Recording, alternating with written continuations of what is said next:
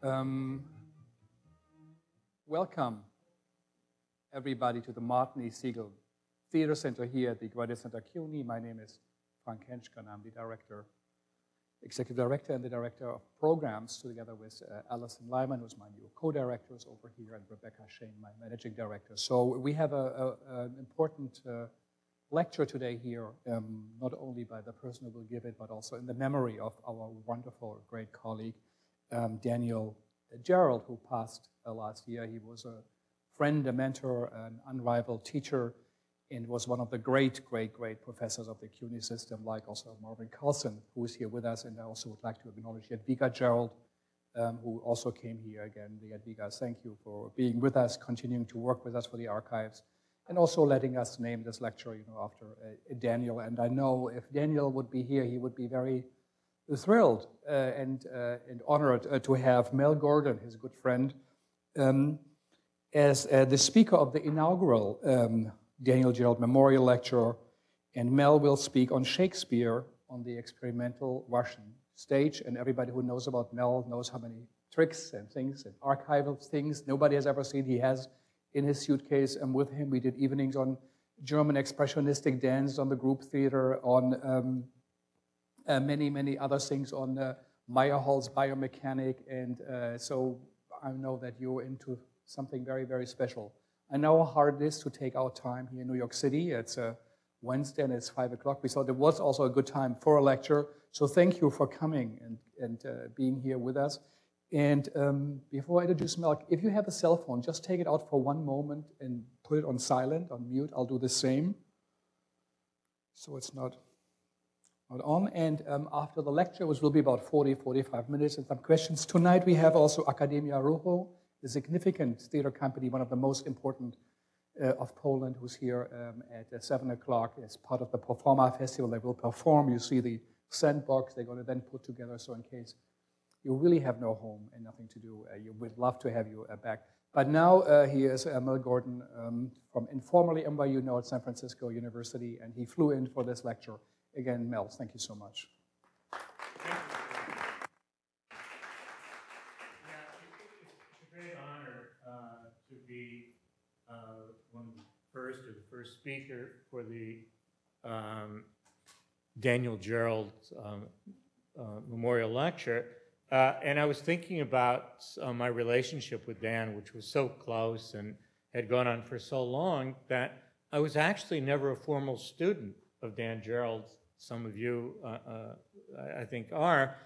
That, oddly enough, how I learned about Dan was related to this lecture. It didn't even occur to me that I was a renegade student in Berkeley when making radical theater, when someone gave me a handful of educational theater journals. And I looked through them, shaking my head. What was in it for me, and how could this help with my making of theater? And one of the articles was by Dan, and it was about Mikhail, someone I'll talk about today. It was his analysis of this 1935 Soviet King Lear production. And everything in the article startled me. One, it was written with great insight and humor and understanding, which almost none of the other academics had, of how historical research can inspire and inform experimental theater right then. So I was just excited about it.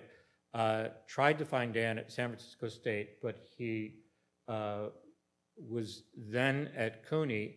So the very first thing I did when I came to New York in the 70s was to sit in on a lecture by Dan, and which was also fantastic on yet another topic, and I introduced myself. So he became my mentor in ways that I hadn't ever imagined, of being interested in practical theater by looking at history in the most practical terms. So that's what I want to do here in the short hour that we have. This is to look at some Soviet productions, including the one that Dan had described on Michoels. We'll actually see a film clip of it.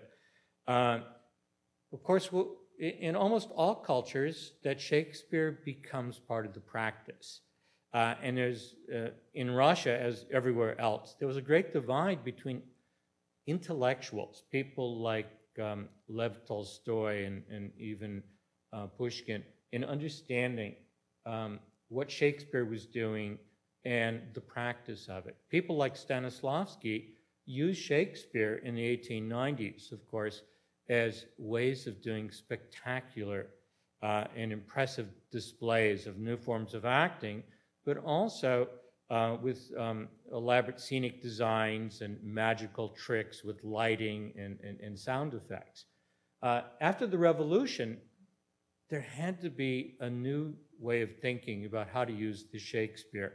And the very first group that did it was Alexander Tyerov's Carmody Theater did Romeo and Juliet in 1921. I'll try to move fast through it because there are 5 productions and they're quite gorgeous.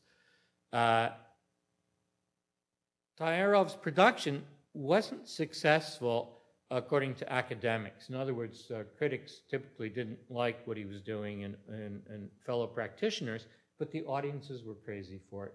I met lots of people in Moscow who only went to Tyerov productions, which is kind of typical because they were filled with glamour and a kind of Americanism that didn't appear anywhere else on the Soviet stages. And here with Romeo and Juliet, which was typically an interesting Soviet production, there were hundreds of these, that the audiences interpreted everything in their Russian style of what was not being said. So Romeo trying desperately to climb up the ladder to the balcony of Juliet and not making it would touch the audiences in a completely different way. And that's what happened here.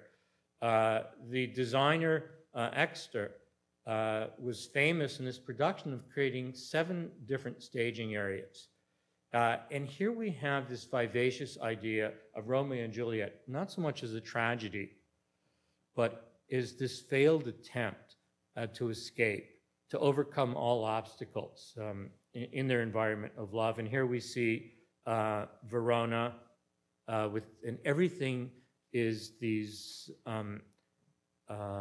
superimposed acting atmospheres that we see here in capes. Lots of music. Here's the main square in Verona, just filled to capacity. And then the Capulets and the Montagues fight. And even in the fighting, everything is aestheticized. That Tyrov had, again, a kind of acting system that the other avant-gardists in Soviet Russia didn't like, but the audiences adored. And this is one that, where he used models, basically, both grotesque, as we'll see, and fabulous-looking characters, including his wife, Elisa Kunin. And here we have the prince stops the brawl.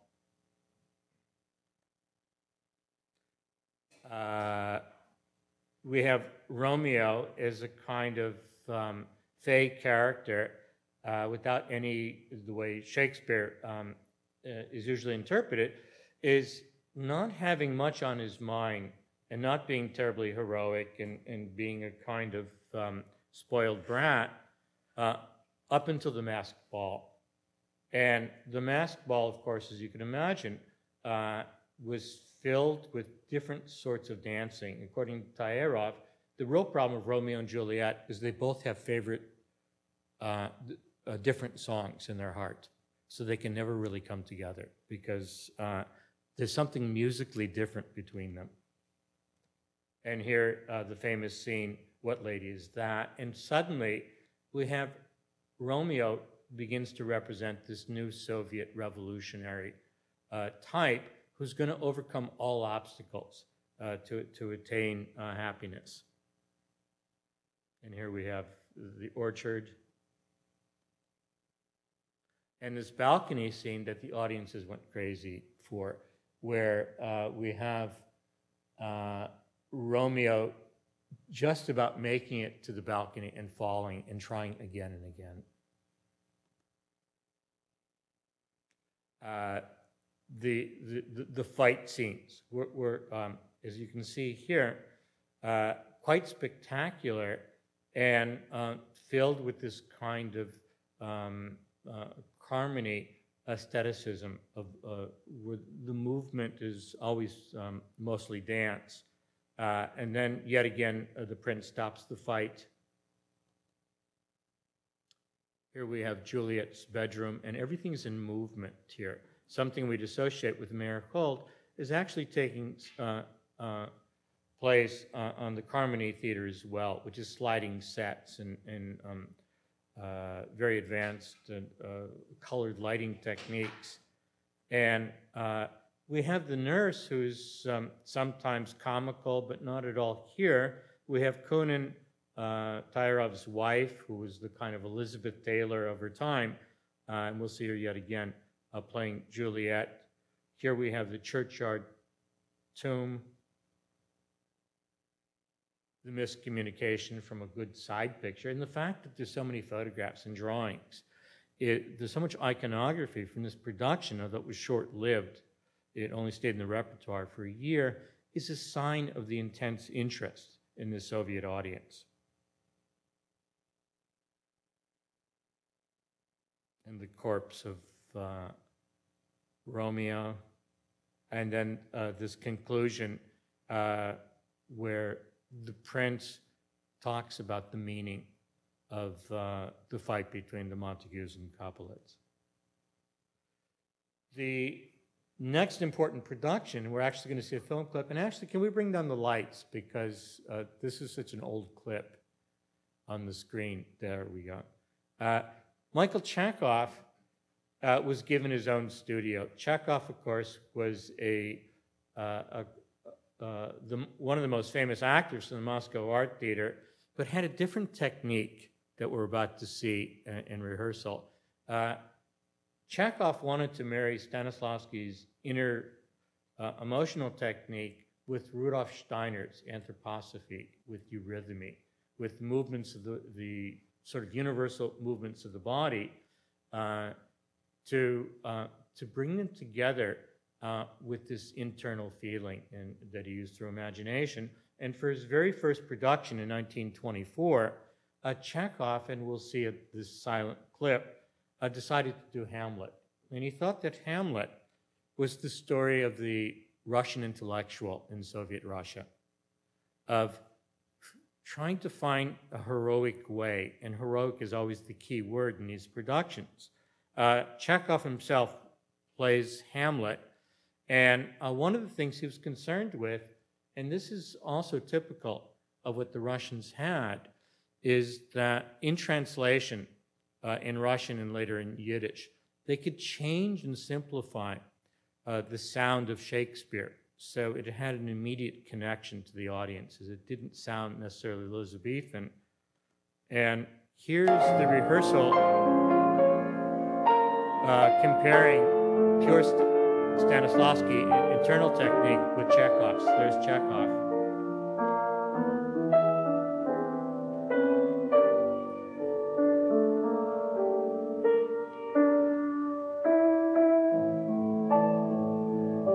And here he is coming to the second Moscow Art Theater. And this theater would only last 3.5 years before it would be shut down, partly because of these religious or quasi-religious techniques we're about to see in rehearsal.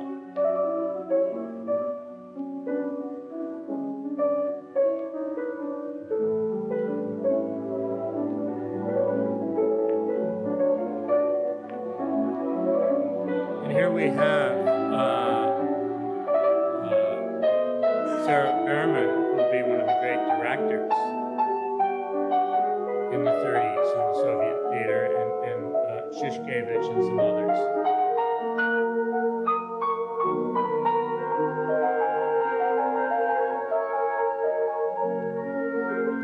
This is Nemirovich Danchenko, who's technically in charge of the Moscow Art Theaters, and Stanislavski. Here's the rehearsal. And here we see the typical kind of Stanislavski rehearsal by Shishkevich.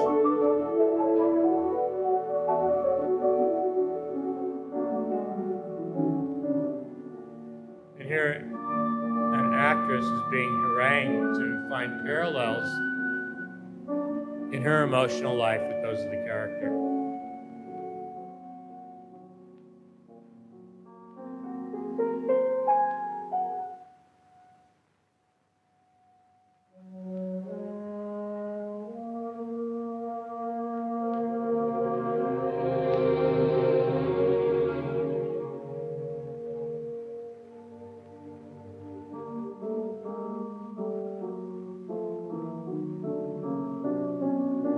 And here's Michael Chekhov having the actors for Hamlet to throw balls in the air and to freeze. And this is how they're to deliver the Hamlet dialogues.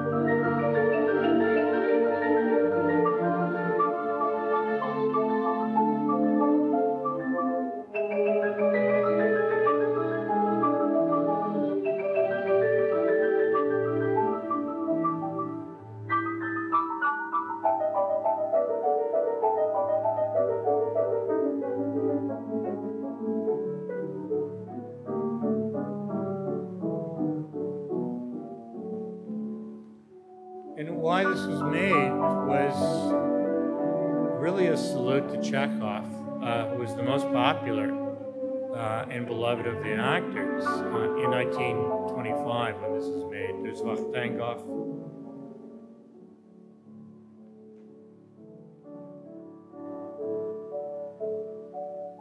Who'd already been dead for 3 years. So this was this salute to this other kind of avant-garde. And here's a quick overview of that Hamlet that here as you see that the ghost of Hamlet appears to Horatio. And we have the character of Claudius, where with Chekhov, we have this great fight between light, represented by Hamlet, and Claudius of darkness. And we have in all of these publicity stills, not all of them are publicity stills, they seem to come from different sources and lots of drawings, of this emotional turmoil that Chekhov is feeling.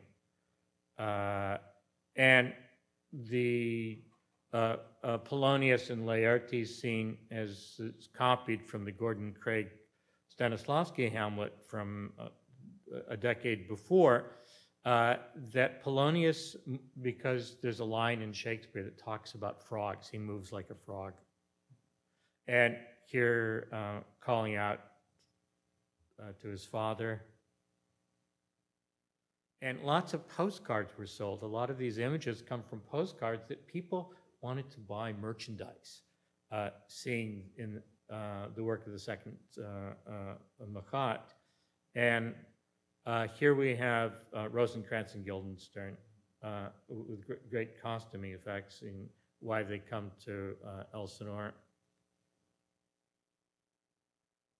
And again, a lot is captured. And Chekhov said every night he played it differently, depending on who his audience was.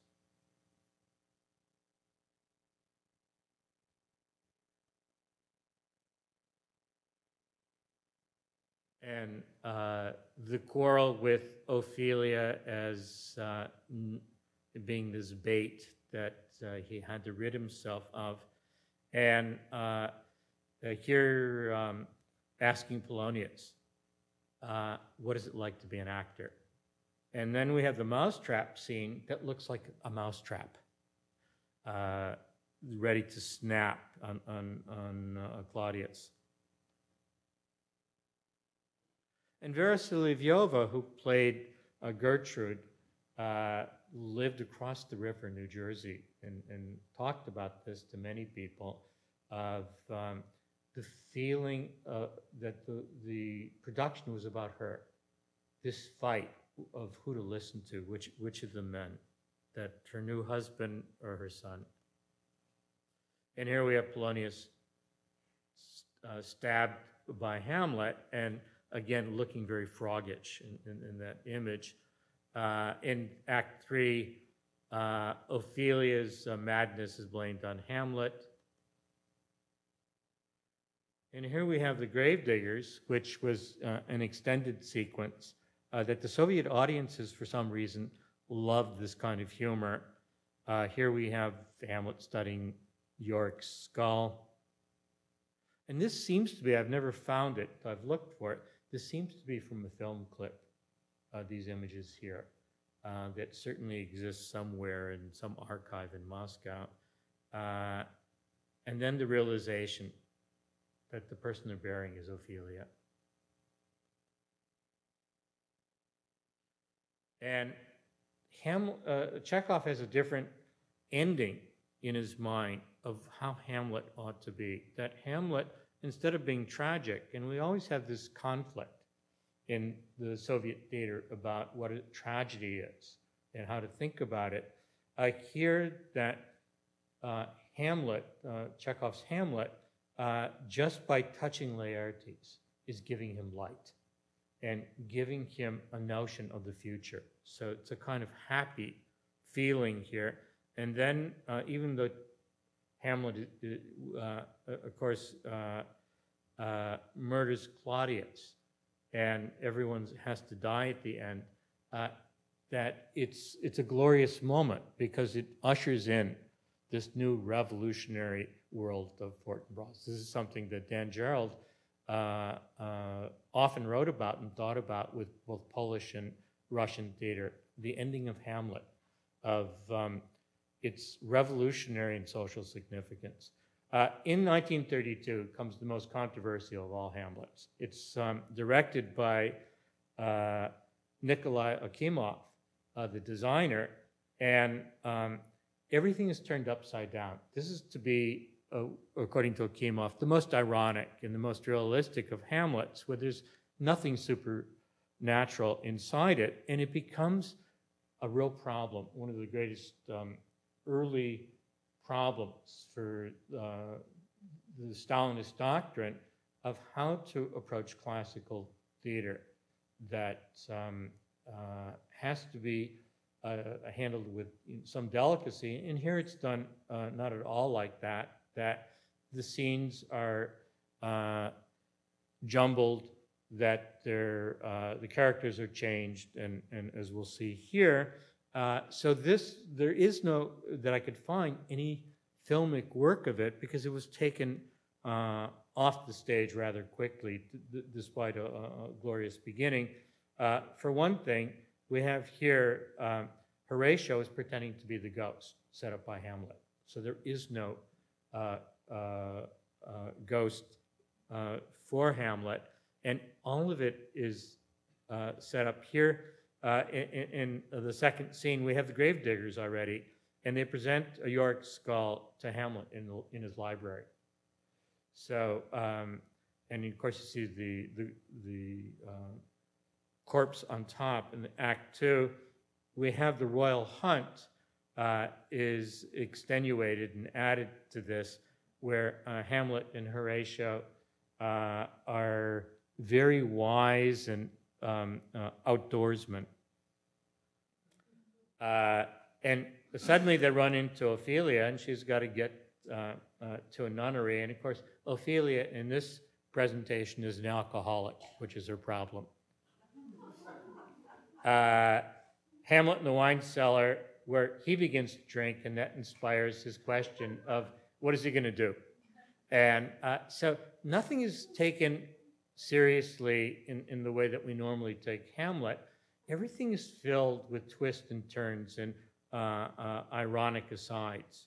And as you can see, and this is a famous picture that was issued to all of the theater agencies.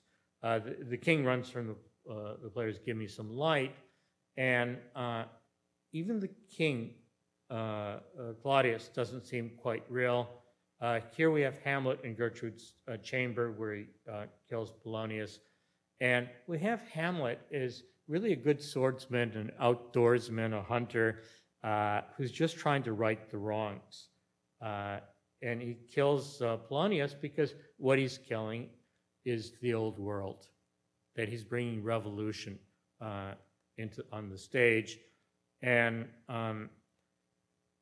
here we have, it's a kind of nightmarish scene with lighting effects and oversized costuming. We have the Queen telling Claudius about the murder. And then before it's over, we have Hamlet meets Fortinbras's army that this is the new kind of red army that's about to come, and he's going to usher them in. We have this, as we see in a drawing, but also in a photograph, we have this on-the-shoulders sort of comic fight that you'd probably see in a beach or in a field between Claudius and Hamlet, trying to pull each other off the throne. We have the royal banquet with lots of dancing and music. And it's here that Ophelia gets so drunk that she drowns during the royal banquet. And at the end, Hamlet and Laertes duel, and of course they both die. But the dueling is extenuated. And we get this completely different comic idea. Here, Fortinbras breaks through and orders the bodies to be removed. So we actually have, yet again, this hunt comes to a conclusion. And it was taken off the books, but thought about and debated for quite some time. And in 1934, Tyrov went back to Shakespeare.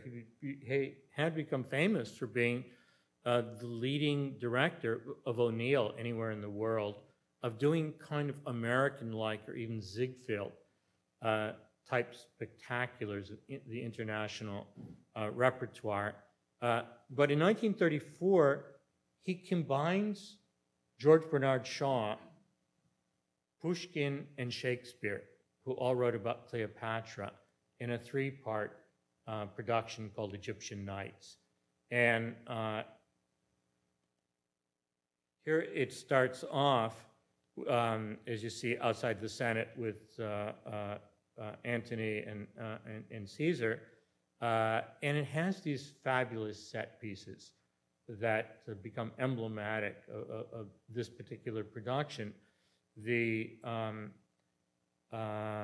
So this, of course, is the Pushkin part.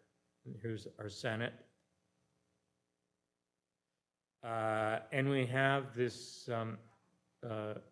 fighting between Shakespeare and between Caesar and the Senate of who's going to rule and who's going to save the Republic by going to Egypt. And of course, what we have with Tyrov, the same thing that we had with Romeo and Juliet, and even some of the same performers. We have models working very elegantly, some very grotesque looking, some very beautiful. And we'll even see a film clip that an American took, and I bought from him, who filmed portions of the rehearsal in 1934. So in Act 2, we have Cleopatra waiting by the Sphinx, the George Bernard Shaw part that we're familiar with. And Cleopatra is played by Kunin, Tyarov's wife yet again. And come to the desert outpost with this great costuming and great set pieces. She welcomes Antony, bids farewell. And here we have, from Shakespeare, Cleopatra's palace, when Antony and Cleopatra, where she welcomes him at her palace. The dying Antony is brought to her. She kisses him, and then rather than surrender to the Romans, to to Caesar that she suicides. And here it's done in the most Tairov-like way. It's done beat by beat in this kind of dance-like pose.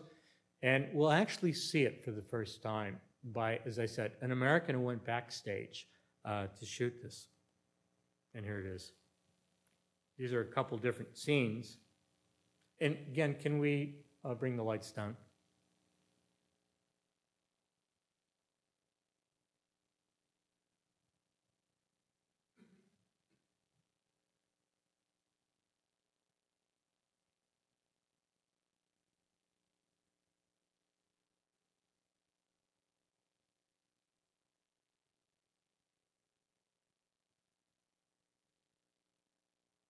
And Kunin deliberately chose unattractive women to play the servants, we're told. That she was getting long in the tooth, this glamorous stage performer. Here she is.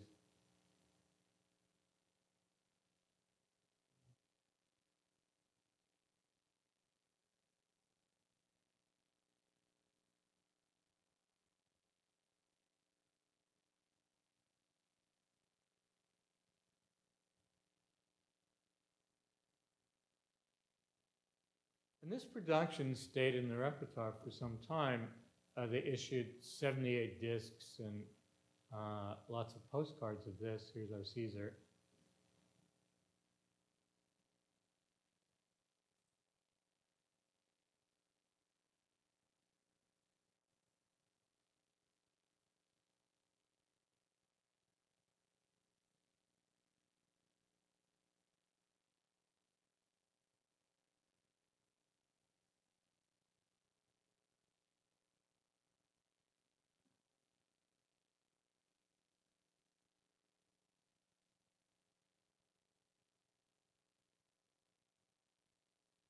And Tyrov, this even looks like Sydney Greenstreet. Tyrov had this American notion of how to entertain that was quite successful.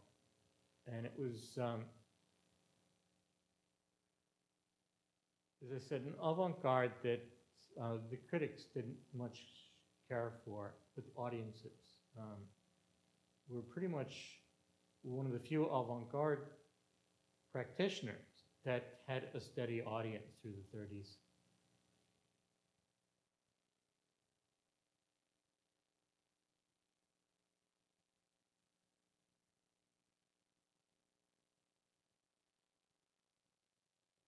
And here we'll see this several times, the suicide with the ass.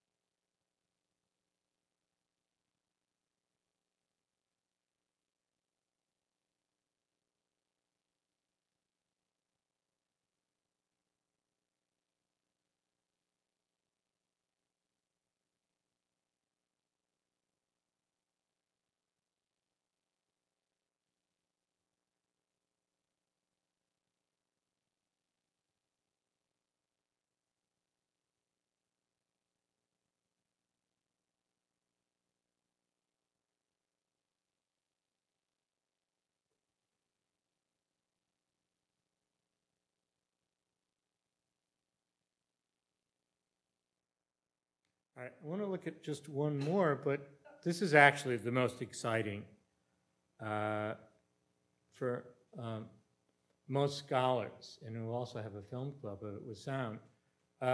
This is the Gosset. Gosset was this Russian acronym for the State Yiddish Theater in Moscow. There are 12 of these Yiddish theaters across Soviet Russia, but the one in Moscow was by far the most experimental and the most influential.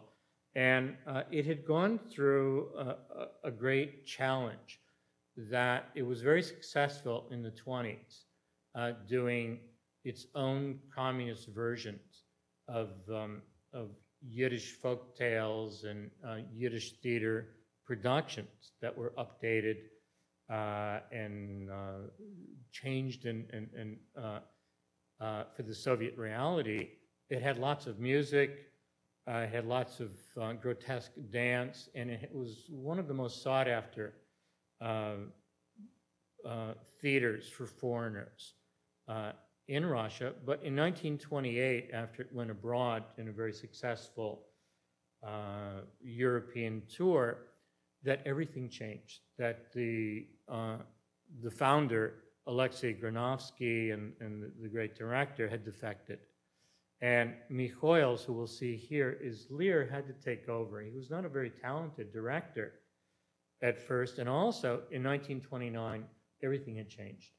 That the Gosset was required to do Soviet realistic productions. It had lots of difficulty in mounting these because Yiddish was becoming an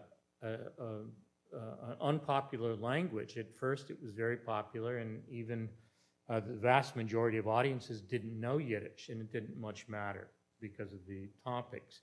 So between 1929 and 1935 was a troublesome time for this Gosset. It was losing audiences. Its propaganda, pro-Soviet propaganda, was not very convincing, and it was moving in different directions. They decided in the 30s to do King Lear, and various directors became attached to the project. Most of them didn't know Yiddish and struggled with Mikhoels. One was Sergei Radloff, and Radloff wanted to reset it in Palestine to make it authentic, but Mikhoels, who would star in it and later co-direct it, was against that. Mikhoels tried to make Lear in an intelligible Yiddish production set in some other world, and it wasn't a very popular decision. But Mikhoels had lots of great ideas, and working with Radloff, finally, they began to put them together. Here's the rehearsal. That one of the things that Mikhoels was able to do was to reconceive this entire Lear in a communist way. One is that Mikhoels is a kind of socialist who's doing an experiment of giving away all his possessions to show that possessions don't matter. And, but he's learning the truth of dialectic materialism, that possessions do matter in a capitalist or feudal world. And so Cordelia, the communist, who's been trying to tell him this, he gets younger and younger in every scene. He starts off as an old man, but as he's learning the communist truth, his experiment, that everything is changing. So that's one idea that was quite radical. Mikhoels and Radloff set it up as a chessboard, as we're about to see, that everything was part of this game. And finally, what Mikhoels did that we'll actually see is that he began to stud the production with, as we're seeing here in the rehearsal, with various gestures and movements and sounds that are totally different. For one thing, in Russian theater, there had been no Lear who didn't seem to be tall and regal and bearded and actually quite glamorous, you know, falling into insanity, where Mikhoels didn't play it that way. He was sort of an old person that begins to become heroic as he's learning how the world really works. And the gestures, which are very interesting, one is to feel if there's a crown or kippah, the skull cap on his head after he gives it away. Another is to tear at his face, that as he's learning, to touch himself, and to bark. There's a lot of dog imagery in Lear, and he manages to use it with laughter to make this an authentic Yiddish or Jewish Lear. And the best story is that Gordon Craig, the great theater scholar, designer, and director, was invited to see the production in 1935 and was dreading this. So he asked to be put in the very last seat in the theater so he could walk out after 5 minutes and no one would know. And instead, of course, what happened is Craig thought it was one of the greatest Shakespeares of the 20th century and came night after night. So maybe we can bring down the lights. The imagery, and again, there's so much paintings and drawings and photographs of this production that are just fabulous. This is just a tiny sample of it. And this becomes the most seen Yiddish theater event in history. 800,000 people see this production over the years. 80% don't know a word of Yiddish, that they either get a synopsis or, of course, know Lear. And it becomes this glorious moment of the establishment of Yiddish theater in the Silver Age. So here we have a Lear entering like the old man. He goes, and we'll see a clip of this. The fool jumps onto the throne, and Lear grabs him by the ear and pulls him away. He starts to count, because this is another one of the gestures, like this. And this is the way he controls his world. The world is that he's not a king. He's a wise man. And so he doesn't even need possessions to establish himself. And this is what he'll learn is his mistake. And so Michoels establishes something brand new, that this is going to be the revolution, which will be the destruction of old ideas of socialism, of idealism, into the hardcore reality of Bolshevikism, that possessions mean everything in this world. And of course, it becomes the symbol of how Shakespeare is seen across the Soviet ethos, that it's a time of feudalism moving into the Renaissance, moving into another era. So here we have Goneril and Reagan praising Lear. Lear doesn't really care. Cordelia, of course, demurs, doesn't want to praise him, and he thinks that's part of the game. And there's this hunting imagery in this as well, where he offers the crown.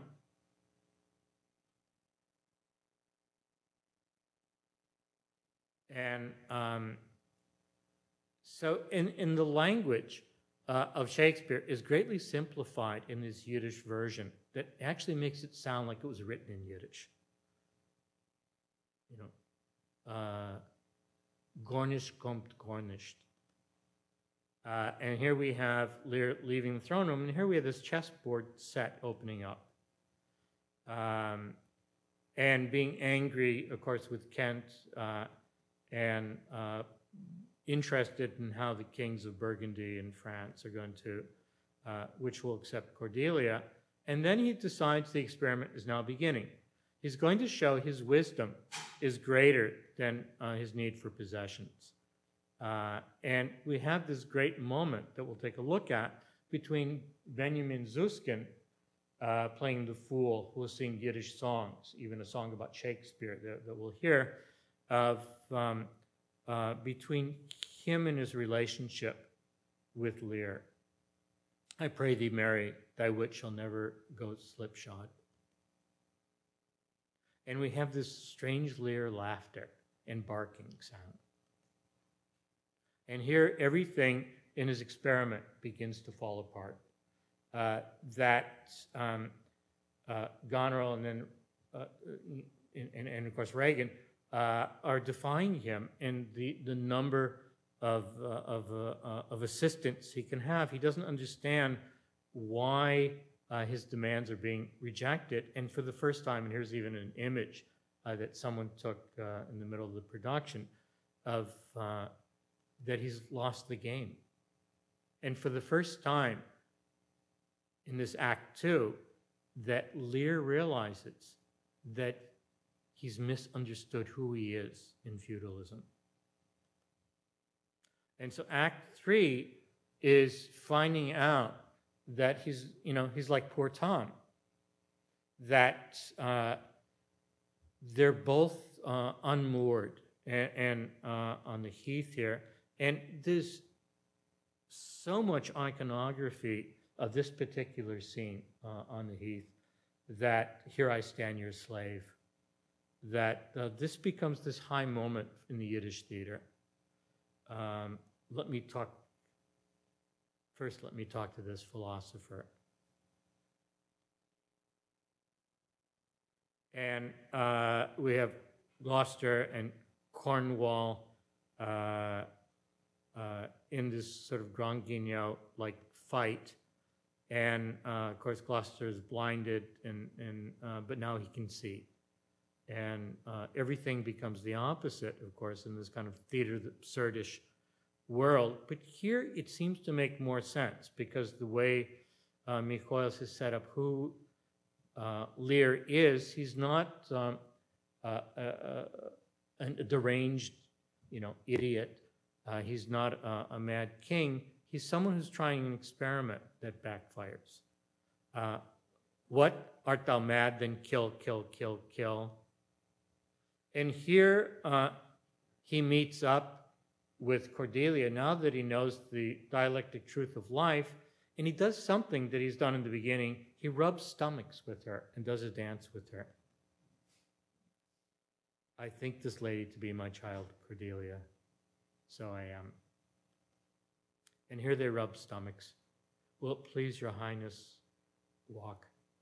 And because now he's happy, even though they're both captured, they're both prisoners, that he's finally understood what Cordelia is trying to tell him about the world.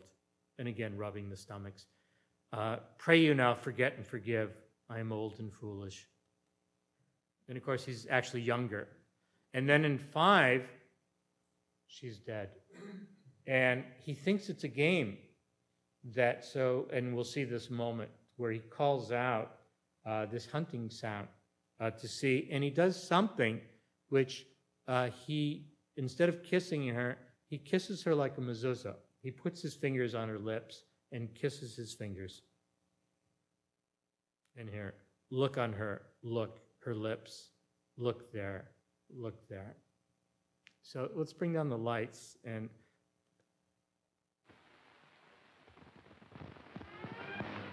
it shows him without the beard, this grotesque, tiny little man playing the greatest of all Shakespeare's characters, Lear. In a kind of shock for the Soviet audiences who care about these things.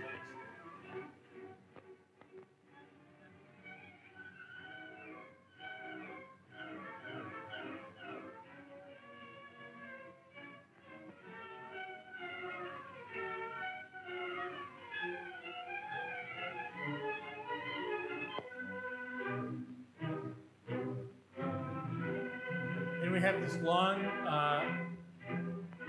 beginning before any words are spoken, where Lear comes shuffling in like an old woman.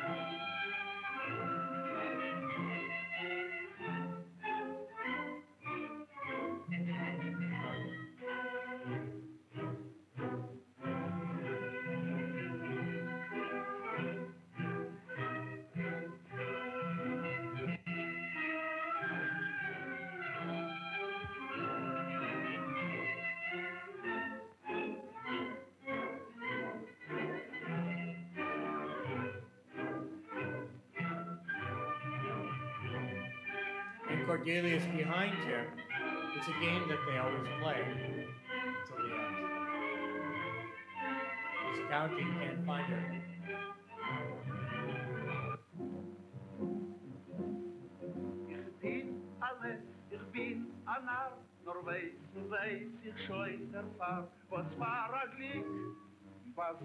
Saying, I am a fool, I am a jester. He's talking about there's a guy named Shakespeare who wrote a very interesting play.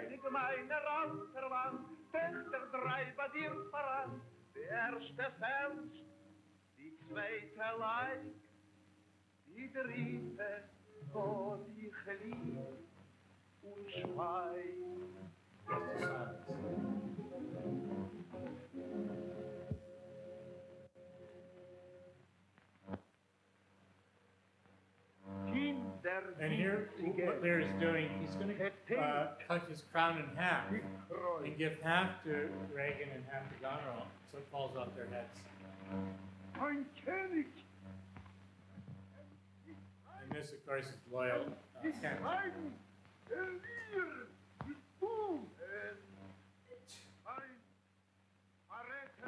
And here, finally, in Act 5, he can't believe that Cordelia is dead.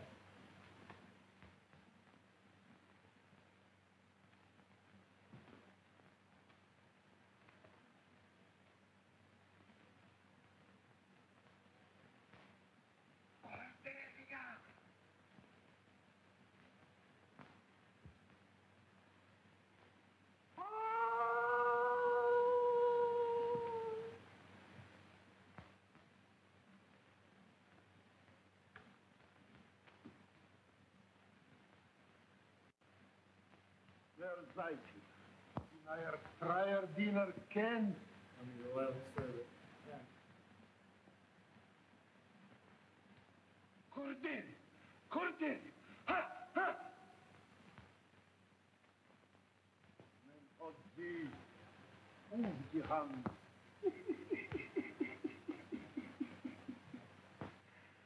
Mein Kind, du wirst zu mir nicht umkehren, sich kennen muss.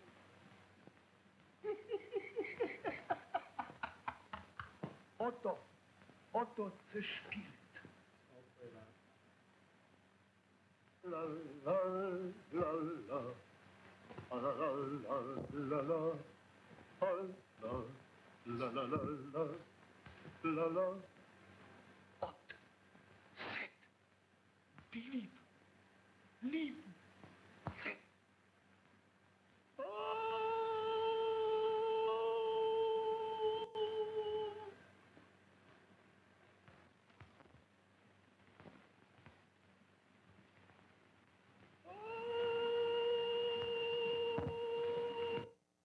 So,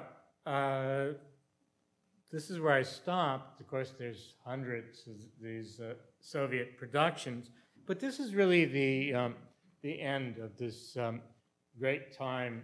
Certainly by 1936, that the experimental or the high experimental world of the Soviet theater had collapsed, and Tyrov's theater was taken away from him. The Gosset would be under, as all the other theaters, under very heavy censorship. And so, though Shakespeare continues, it's not really to the 50s that it seems to capture an international audience again. We have to, there's another group coming in. So I want to take a few minutes if you have any questions about these productions. Yeah. Oh, pardon me.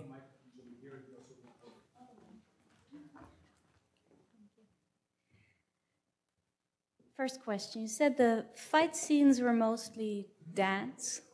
Could you elaborate on that? The fight scenes are mostly what? Dance.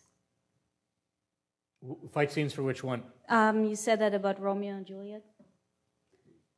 The fight scenes were, they were highly choreographed. Okay. In a way, much more than we would think of a theater production.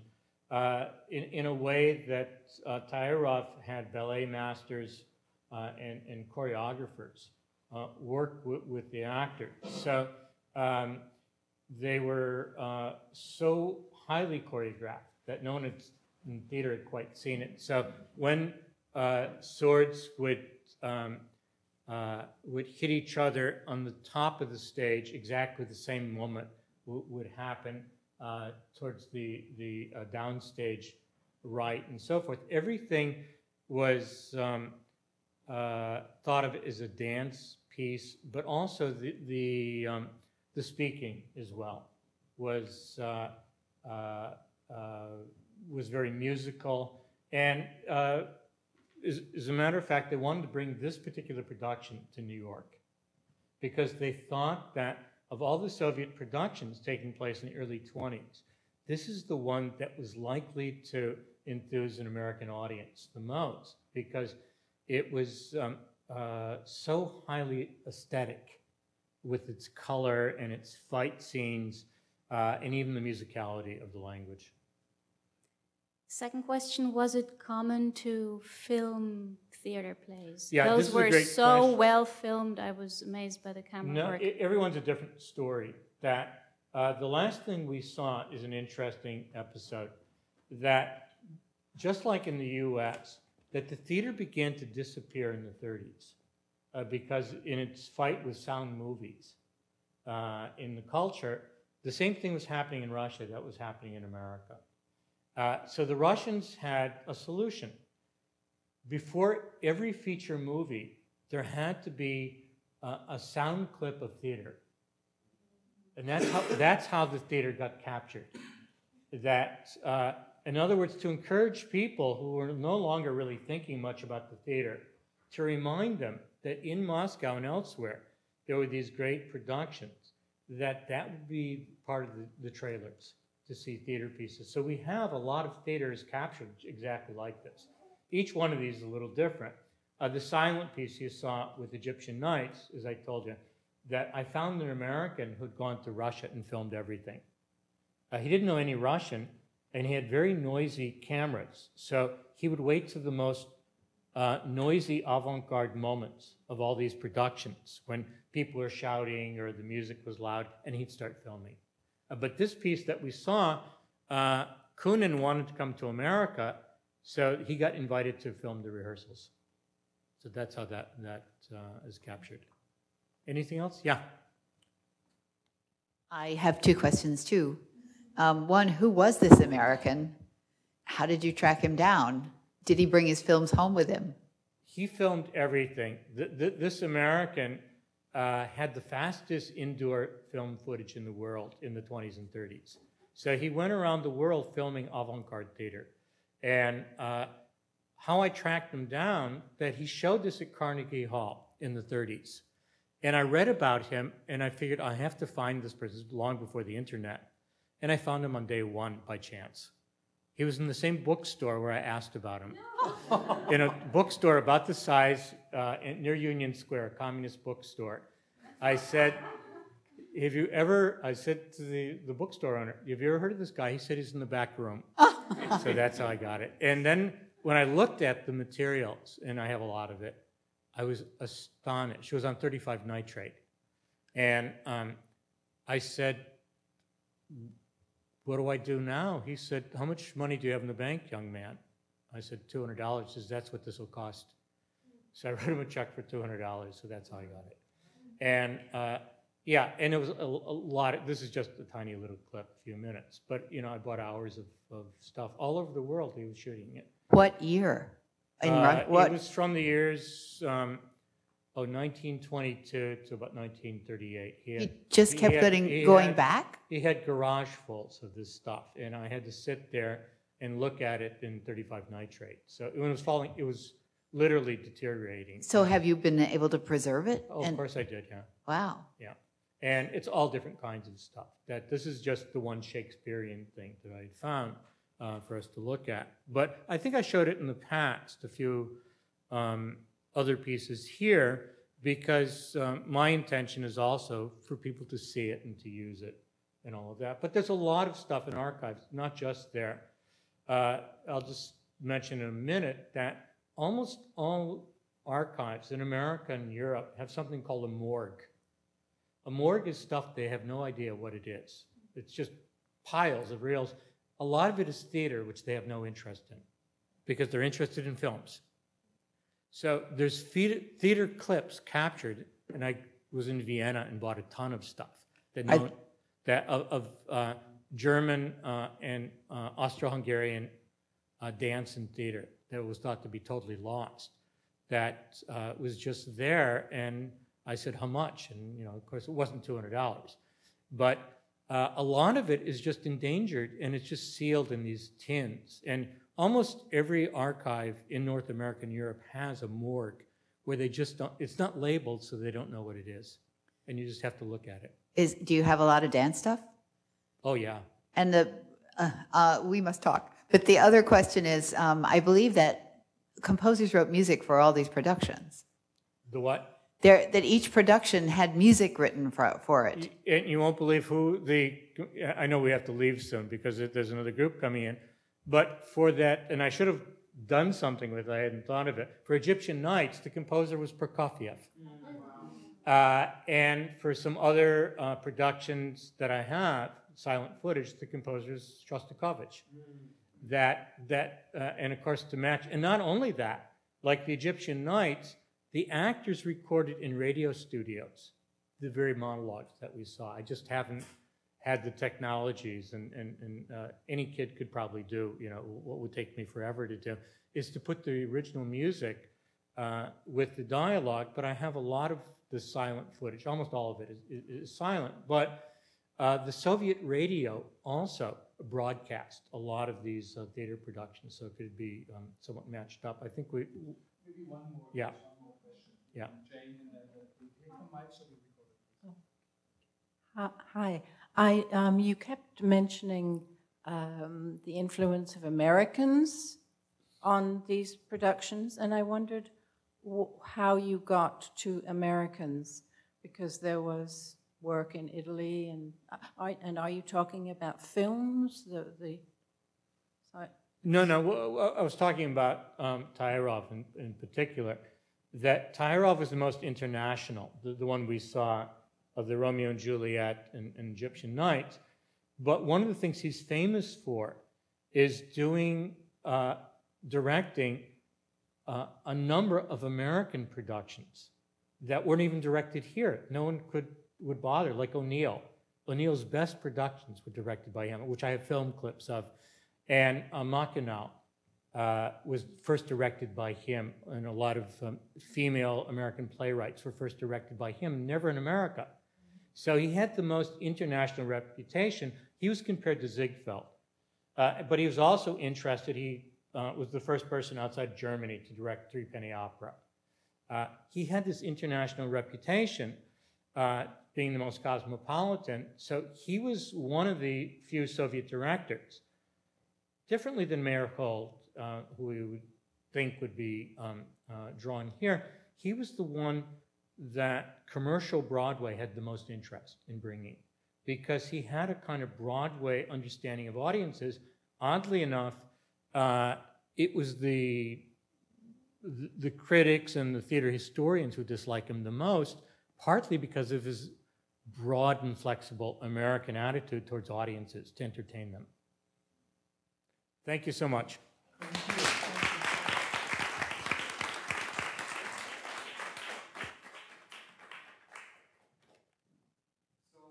Thank you all for coming, and I think this was a truly brilliant lecture, and I'm sure you're one of the few people of the entire world who have seen these clips, and we want to thank Mel Gordon for his treasure chest, which he opens once in a while for us.